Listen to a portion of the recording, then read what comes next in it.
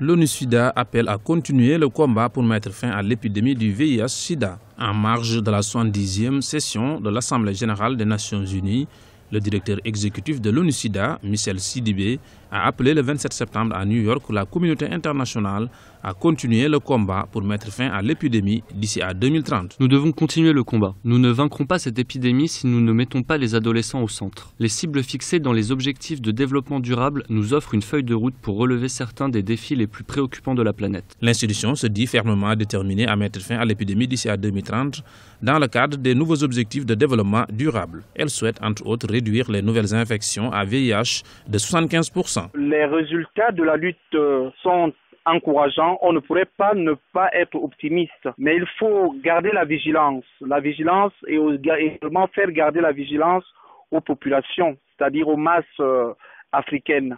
Et cela dit, tout n'est pas fait et tout n'est pas très bien fait.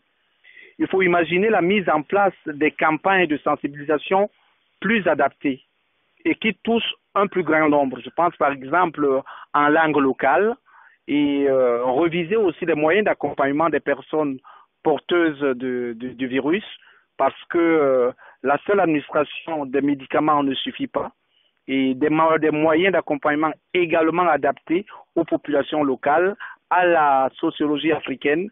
Et le dernier point que j'aimerais toucher, c'est le développement d'une recherche africaine contre la maladie du sida. L'ONU Sida souhaite également permettre à 90% des personnes qui connaissent leur séropositivité au VIH d'avoir accès au traitement, une mission certes difficile mais pas impossible.